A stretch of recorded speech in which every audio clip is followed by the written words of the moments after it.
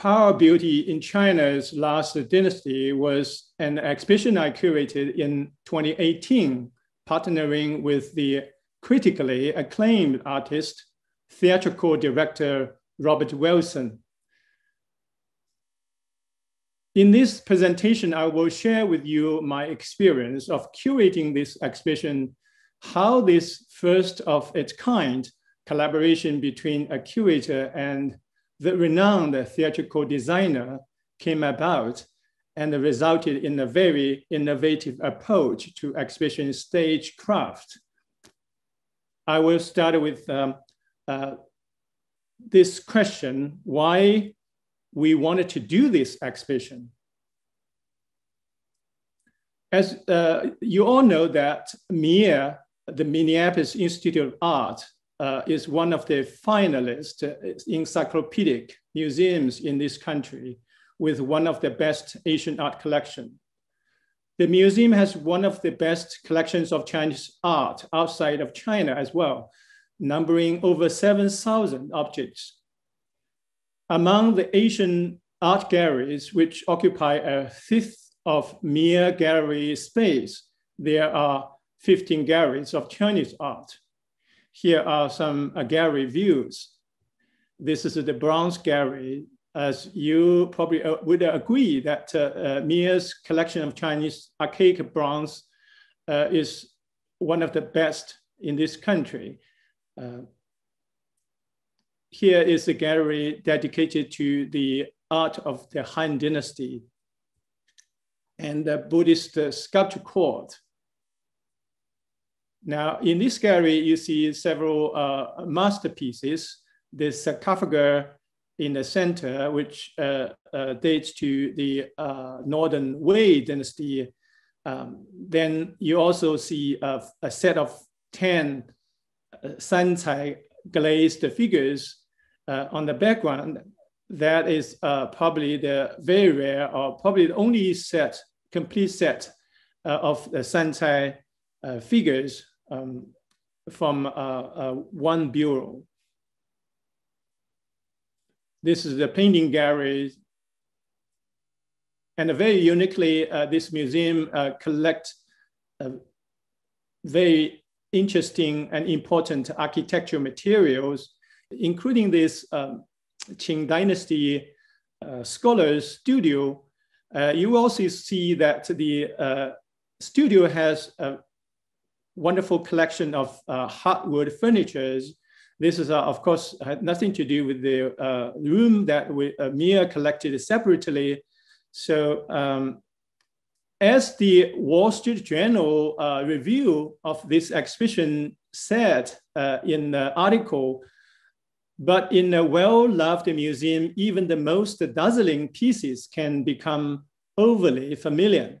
So MIA decided to present its treasures in a fresh way, giving visitors a more theatrical experience of the imperial court of the Qing Dynasty.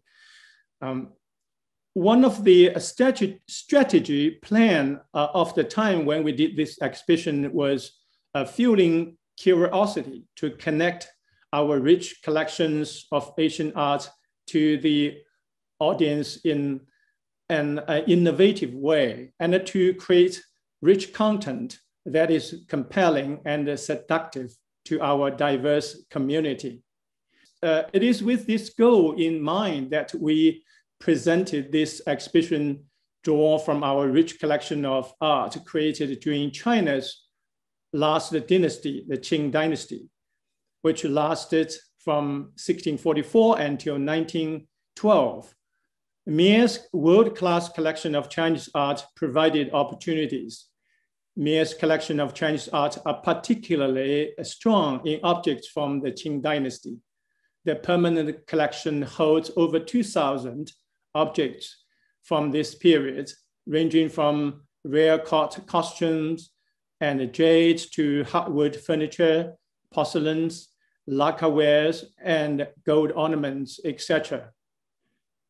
And we are very lucky to have donors who believed in our collections of Asian art and have specifically donated funds that allow us to better interpret and display these materials, including a 6 million bequest from Alfred Gale for an unprecedented long-term initiative to create innovative public programs, special exhibitions, and a new scholarship dedicated to Asian art.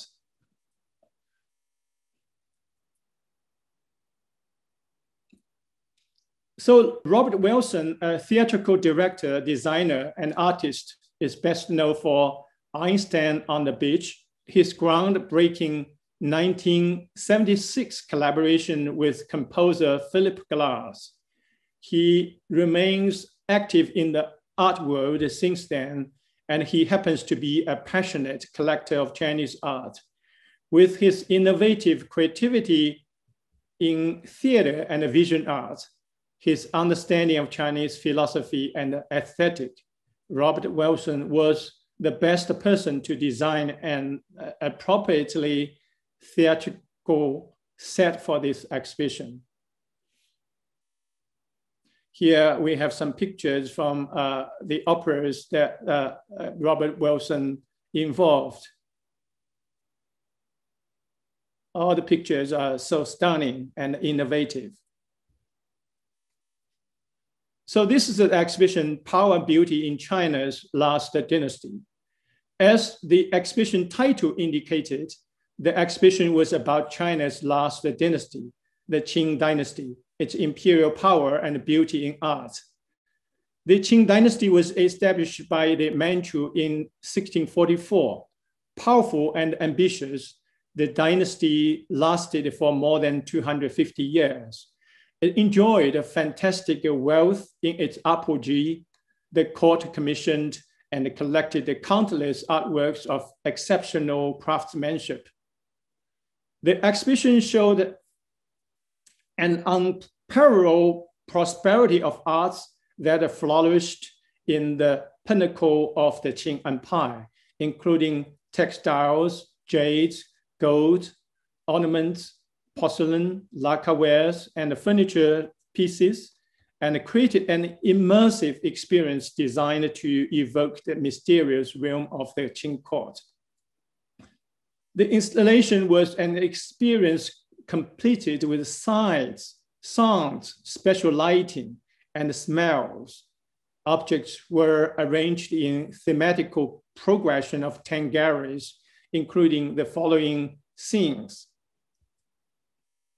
darkness, prosperity, order and hierarchy, the common man, fearsome authority, Buddhist art, Taoist art, court ladies and noble women, mountains of the mind, lightness. Here is the floor plan of the special exhibition space. So you will start from gallery 1, then to 2, then towards the left to 3 and 4, then you go to the south to number 5. And the number 6 or 7 is just on the both side of room 5. Then you have to go back to 4, then towards the left to room 8, then 9, then 10 exit. This is the entrance to the exhibition. We have a very beautiful Chinese calligraphy enlarged and painted on wall in red. The title wall in Chinese was written by renowned Chinese calligrapher, Professor Wang Dongling, at the China Academy of Arts based in Hangzhou, Zhejiang province. Now, here is the first room entitled Darkness. In the West, darkness evokes evil and depression, but in ancient Chinese philosophy, Taoism in particular, it can suggest the original meaning that sometimes dark is difficult to see. Darkness is the opposite or contrary force of the bright. A dark room at the beginning of the exhibition, accompanied by a piano piece by John Cage and the sound of dropping chopsticks, thus provides a visitor a moment to meditate and empty him or herself. The only object in this room, a dark blue glazed vase of the Qing Dynasty with a simple, elegant, and a geometric form, helps to create emptiness in visitor, a state of mind characterized by simplicity and quietude. As this picture shows, the room was turned into a soundproof space. I would like to share with you this very brief video clip.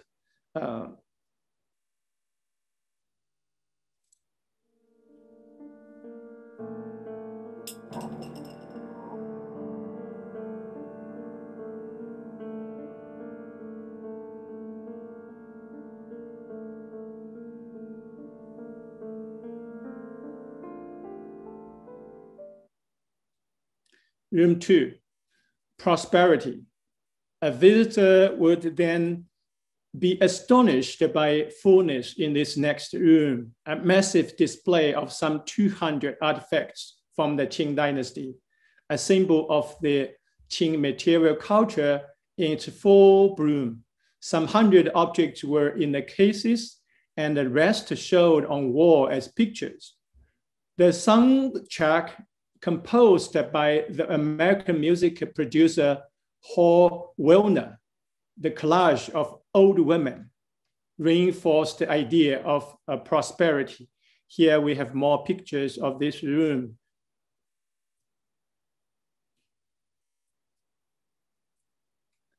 I would like to share this very brief video clip with you again.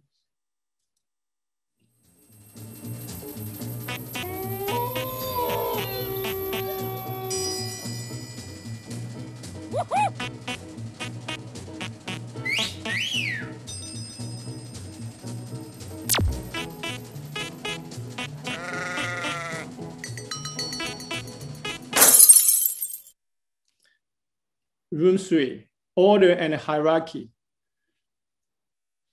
Here is the floor plan. You see that room 3. A display of 5 imperial robes mounted on stands placed on a rectangular low platform in the center that hides a line of light underneath. Robes were presented parallel to each other in a strict order, a symbol of imperial order and hierarchy. The walls were mounted with straws to form sharp contrast and a set off the delicacy of the imperial robes. The sound of sticker slaps reinforced the idea of such rigid social hierarchy. Here is a very brief video clip.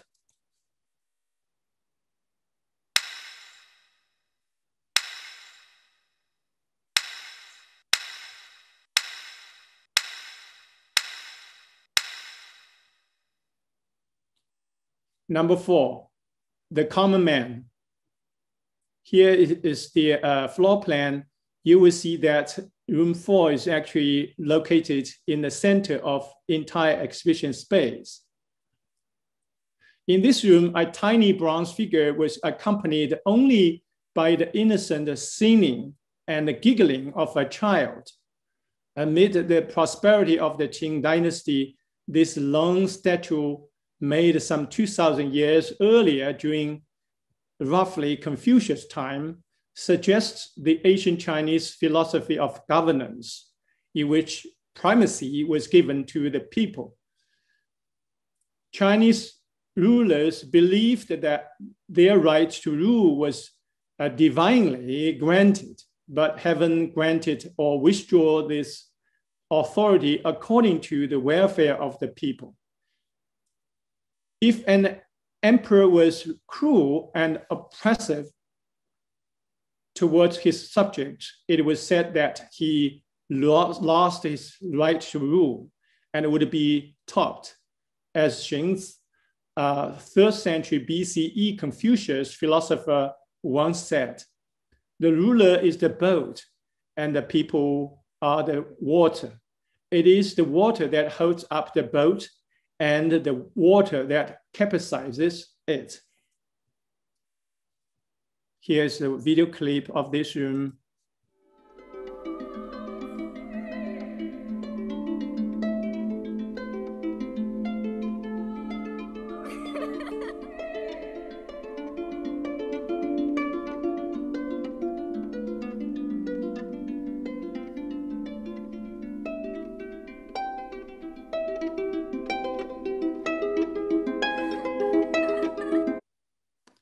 The next room is a feel some authority. From this floor plan, you will see that room 5 is just the opposite of number 4. Within this room, an imperial throne was placed on a raised platform surrounded by pillars and dragons painted on walls. The walls, floor, and the raised platform were painted red, and the pillars gold.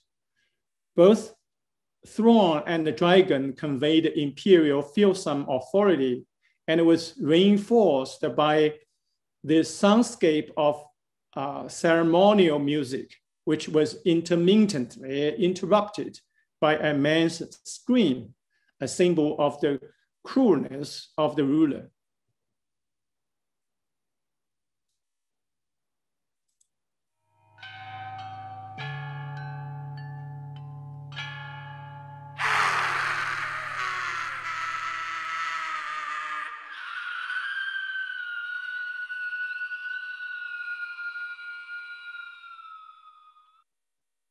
So on both sides of this room,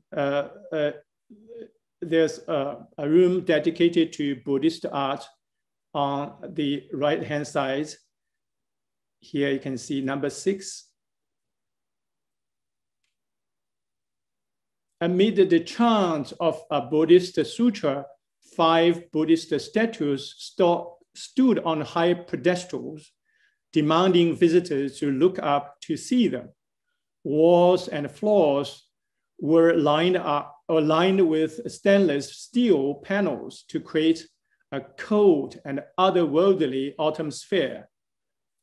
As you all know that in China, in Imperial China, religions and politics have always intertwined in China, with rulers using religion's devotion to reinforce their reign.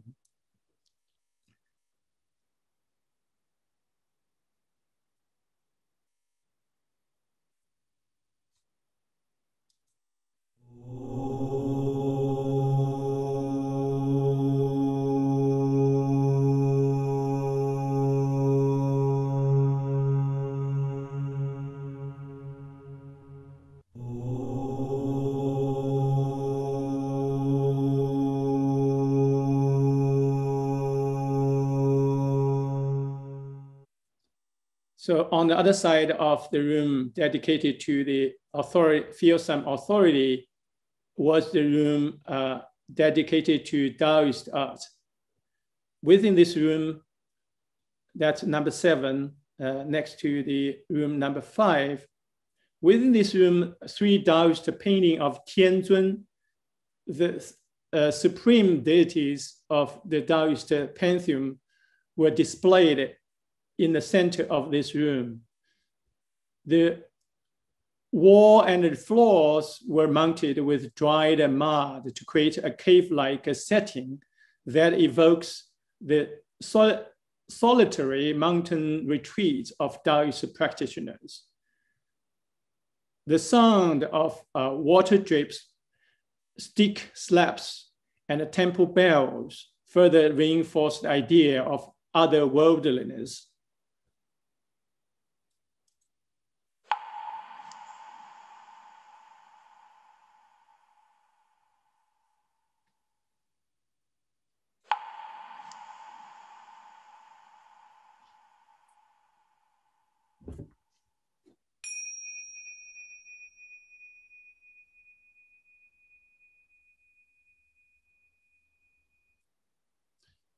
Next room is court ladies and noble women.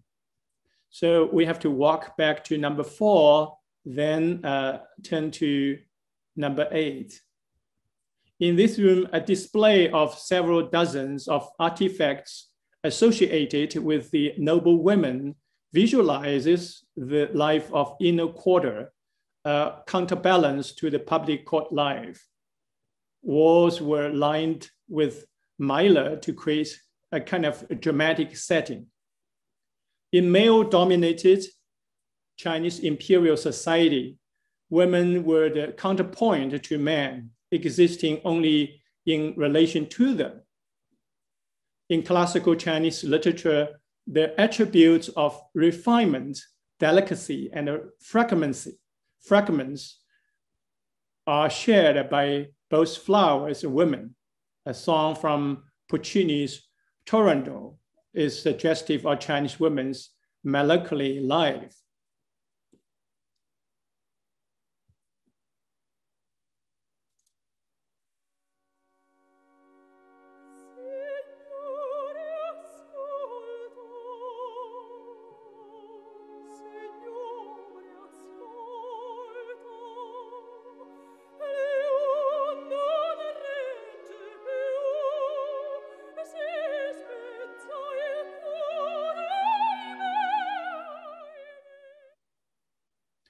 Next room is Mountains of the Mind. The large jade mountains was displayed by finely woven landscape hand scroll. You can see that the jade mountain and a hand scroll in the center. The walls of the room were clad with mountainscapes created by contemporary Chinese artist named Yang Yongliang. It was accompanied by Chinese music instrument known as guqin or zither, lofty mountains and running streams, 高山流水, and thunder. Centuries of accumulated religion, history, literature, and folklore have built up China's mountainscape, mountains into divine realms. Rulers and courtiers alike dreamed of retreating from society into a life of seclusion in the mountains, an escape that remained hypothetical. The digital manipulated landscape by the contemporary artist Yang Yongliang that superimpose scenes of modern urban life over images of mountains, peaks, and waterfalls capture that time-tested dilemma of mundane society and otherworldliness.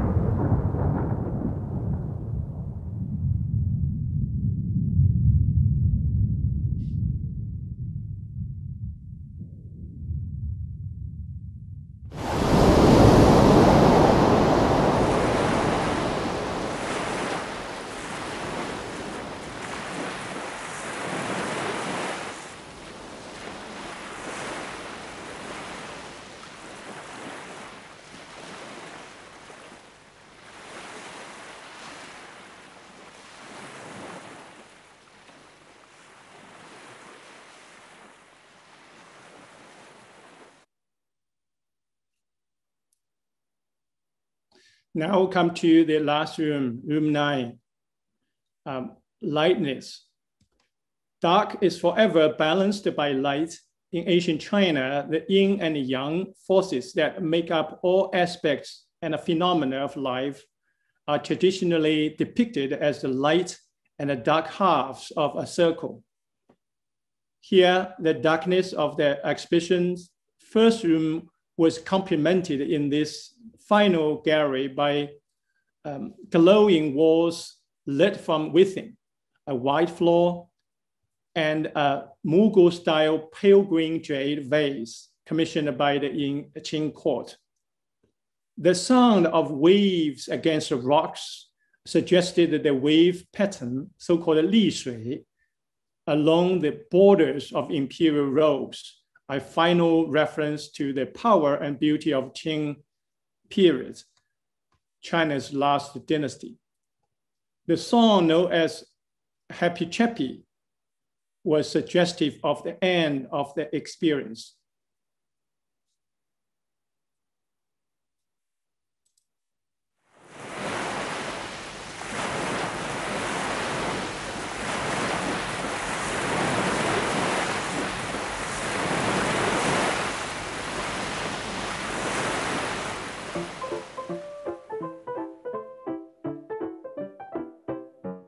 I'm happy as can be, tra-la-la-la-lee, as happy as a chappy can be, like the bird. So what was special in this exhibition? It was not a museum exhibition in the usual sense. No much high-tech tricks were involved in the installation. It was an experience completed with sight, sounds, colors, special lighting, the smells. Some galleries contained many objects. 3 galleries held only one each, and 2 galleries, and in some galleries, objects were obscured. Walls were lined with a special printed paper, mylar, straw, stainless steel panels, and dry mud. Through the use of dramatic elements like lighting, soundscape, progression, juxtaposition, contrasts, symmetry, or balance, the exhibition let the visitor feel as though they were part of this exquisite, intoxicating, and sometimes fearful and even otherworldly world. What was missing were labels and didactics, except a very brief introduction at the entrance. Wilson said that if you go to a gallery or a museum that has labels, the first thing people do is bend over and read the labels before they look at objects. What you experience is what most important. Thus, rather than explanatory text for each object, lengthening timelines of major historical moments and contextual photographs, the exhibition presented treasures in a really fresh way, giving visitor a more theatrical and immersive experience of the Qing imperial power and beauty in art. A visitor was offered a brochure at the beginning that describes the theme of the exhibition and the installation of each gallery, as well as the key objects of each gallery. Dozens were around, but only as the visitors exited. Information on the objects on view were available in Mir's website. If one would like to learn more about Chinese art in general, or art from China's last dynasty, he or she would visit the 15 galleries in the museum. So what can this exhibition, this is the brochure that we provided, we created and provided to visitors, 2-page with a brief explanation of some key objects. So what this exhibition can bring about, Power Beuty was the most imaginative exhibition design to date at Mir, thanks to the collaboration of Mir team and Robert Wilson. The staging and storytelling involved in this exhibition spoke to Mir's belief in art's ability to inspire wonder and fuel curiosity. Our willingness to push the boundaries and the unique approach to the design made this exhibition really unprecedented. The exhibition installation, which involved the sound, smell, and a dramatic contrast, brightness and darkness, fullness and emptiness, brought a new perspective to these historical objects created during China's last dynasty. Thank you very much.